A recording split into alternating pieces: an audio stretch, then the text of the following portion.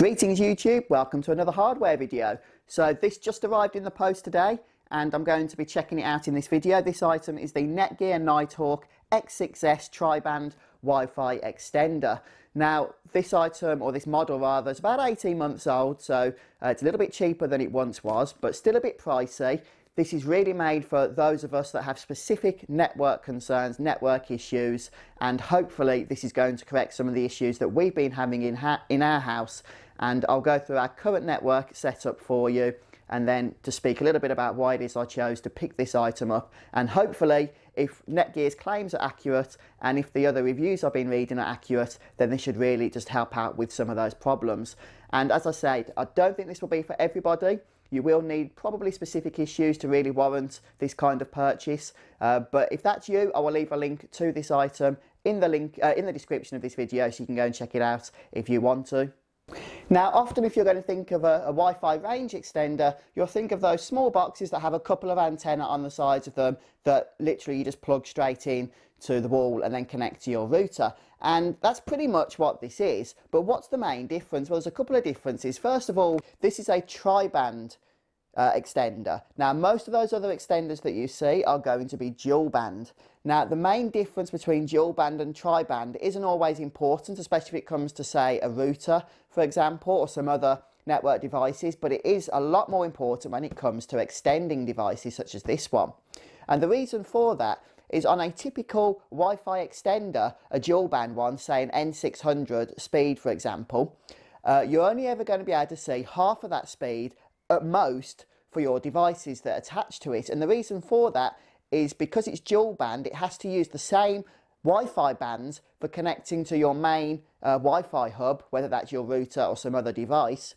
It uses that same band to do that, as well as then connecting to your various Wi-Fi devices such as your phone or your computer, which means that it has to allocate half of the maximum speed to just connecting to the main Wi-Fi device in your area, and then it only leaves half for those various other devices. Now, tri-band avoids that problem because it actually has a dedicated 5 GHz band solely used for connecting to your router, so that then it leaves the other two bands, the 2.4 GHz band and the other 5 GHz band, open solely for use by your various connecting devices. So the tri-band gives you full speed for that particular usage. Now, it's still a little bit deceptive.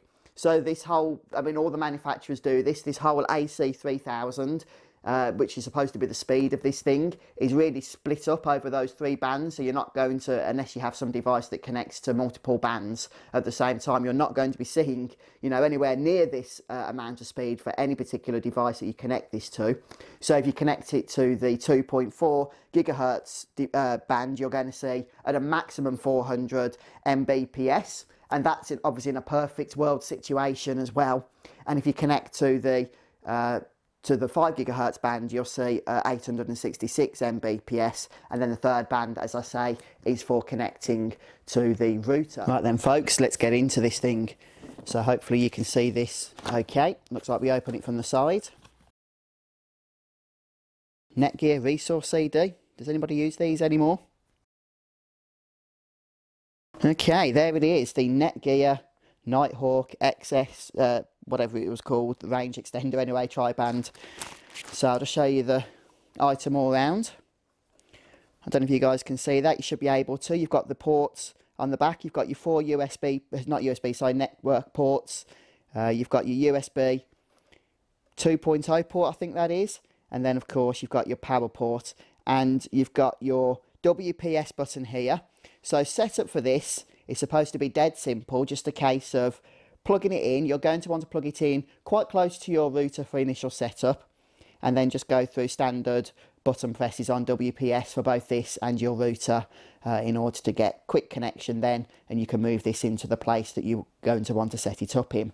And as you can see, this is where the router, the main router is. It's actually a modem router, so BT Infinity goes straight into this, and then this is going to distribute internet throughout the house. We've got a network lead traversing, you can probably just see it there around the door frame, all the way through here, because on this side of the house we simply do not get any Wi-Fi coverage at all. and we've got it going all the way over here past the piano. And if we look behind the telly, you can see this old TP-Link, I think it's an old router actually, I've got it set up as an access point, and that is connected via that long network cable to the main router in the entrance hall.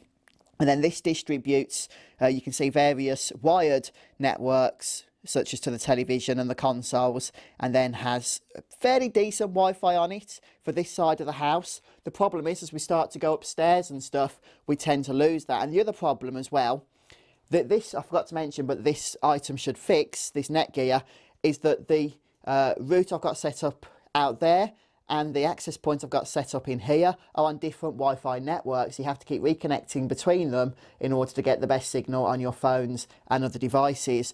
But with this Netgear range extender, if I set it up as a range extender, then we should actually be able to keep the same network throughout the entire house. Not just the same network name.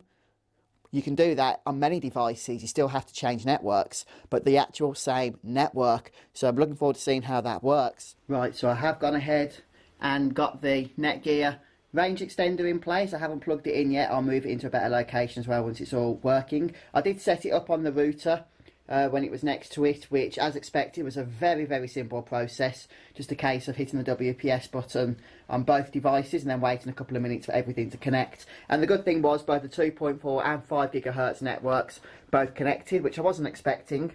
Right now, I don't know if you can see that, I'm really struggling to get a signal. The old Beer House 5G, which is what I want to connect to, keeps coming and disappearing, as you can see there. It's just not working very well at all. So hopefully with this thing turned on in a moment's time and set up, I'll be able to get a much better connection here. Right, so it's gone ahead and connected here, and you see that little grey LED on the very left with the Wi-Fi signal. But if it was getting slightly weaker signal, that would be amber. And if it was a very poor signal, it would be red. So the fact that that is white is actually something I really wasn't expecting at all. In fact, I don't think I've ever had Wi-Fi reach this part of the house like that in the past. So I'm very impressed. I've got to say, this thing truly is a beast. As of right now then, I have been using the X6S for a little bit of time. So I've tried to get some good use out of it to share some thoughts with you. Now, maybe I'm just a little bit behind in terms of networking technology. It has been a while since I last upgraded any of the networking equipment, but I am super impressed with just how far technology, especially this wireless technology, has come over the last few years. You know, previously wireless technology is something you just wanted to avoid like the plague and just go wired, you know, as much as you could. But now with the advent, of course, of just so much of our internet usage being done on wireless devices such as phones and tablets, kind of made sense that the tech that drives those had to be improved, and I think it really has been. Yeah, I mentioned a few minutes ago in the video that this thing looks like a beast. Well, it certainly behaves like one as well. Now on our wireless devices, with this thing set up, we just have the one wireless network throughout the whole of the house, and basically just top signal bars all throughout the property, every room we go into, downstairs or upstairs. And the good thing about these is that if you're in, say, an office building or some other commercial building, or maybe you just have a very big house, you can actually get multiple of these if you can afford it. If you're rich enough, I wouldn't be, so I'm glad one was enough. But if you are, if you can afford it, you can get multiple of these devices, of these range extenders, and you can just set that one network up then and have these range extenders situated so that throughout the entirety of the property you can make sure that you have decent signal across all your devices. But even outside of the building, even outside of the house, and our house has very thick walls, super thick walls, much thicker than what you would normally get in a house. And to even dream about having any Wi-Fi access outside in the garden or in any other parts outside the building, it just wasn't something that we thought was possible. We certainly never had it before. But if we come outside of the house now, we do actually get between 1 and 2 signals of Wi-Fi, which is helpful, especially if you're spending a lot of time doing the gardening or whatnot, not having to use up the 4G data network. So overall then, would I recommend the Netgear Nighthawk X6S? Yes, I would. It's a fantastic product from what I've experienced so far. So if you're struggling right now with perhaps a cheaper range extender, it's just not giving you a very good wireless signal, or it's not connecting to your router very well, then by all means, you know, this is probably the type of thing that is going to help you out big time.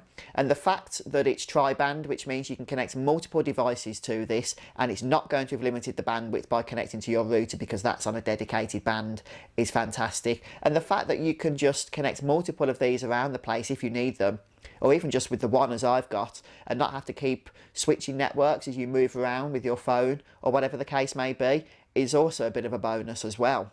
And just to clarify with that, because on some of the range extenders you can change the network ID, the SSID, to have the same name as your main wireless network, but don't be fooled, because that hasn't created the same network. All it's done is created a different network with the same name. So as you move closer to the extender, you're still going to have to change networks, because your phones or device is probably not going to do that in any kind of clever fashion. So with this, the network itself will force your device to automatically connect to the strongest piece of network hardware, whether this, your router, or whatever the case may be. But honestly guys, my house is such a dead spot in terms of wireless coverage, the walls are so thick, etc., that this thing has just solved all those problems as far as I can tell. And I'm pretty sure if it can do that for me, it's probably going to be able to do that for a lot of you. So yes, it's hard, I guess, always to justify the initial expenditure, but if you are struggling with your wireless devices, then it might be something worth looking at. But as always, folks, appreciate your thoughts as well. Is this an item you're familiar with? Is this a product you've used yourself? If so, please do share your experiences of it in the comments section below. Let us know what you think. And also, if you're thinking about checking this one out, please do use the link I've posted in the description. That will take you to the Amazon product page. And if you did go ahead and purchase that, it would support the channel. But I think that's pretty much everything I wanted to cover today. So thanks so much for stopping by. Don't forget to subscribe if you want to be kept notified of any future hardware related videos that I upload. I'll see you next time.